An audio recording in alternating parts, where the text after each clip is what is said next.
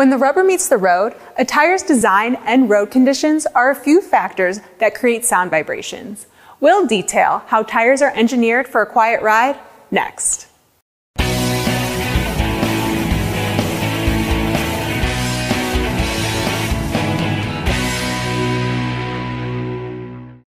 Most consumers don't realize how much tire design can impact vehicle performance and ride comfort. And that comfort includes the sound of silence. When designing a tire, engineers have to balance a comfortable ride with other performance characteristics, such as wet and dry traction, fuel efficiency, tread wear, and rolling resistance. And there's a variety of tire design elements that can be manipulated to achieve the desired sound and comfort while driving. One of those is the careful arrangement of the tire's tread blocks. To reduce perceived tire noise, engineers use pitch sequencing, the arrangement of slightly different sizes of tread blocks around the circumference of the tire. This distributes the noise generated by the tread block design to make it sound more like white noise to the driver.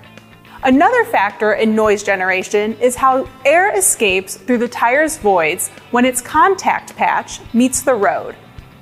Voids are gaps of space between the raised tread blocks. The placement of these voids, as well as the placement of a tire's sipes, can impact the sound generated as a vehicle travels down the road. While not as crucial as the tread pattern itself, the engineering of sidewalls can also impact a tire's sound levels. Sidewalls help absorb vibration, so a thicker sidewall may help dampen noise by absorbing more vibration than a thinner sidewall. But again, other performance characteristics may be compromised. In addition, the tire's compound can also impact the noise it generates. For example, the harder and stiffer the compound, the more noisy the tire may be. I'm Maddie Winer, coming to you from the Tire Review Continental Tire Studio at Babcox Media. Thanks for watching.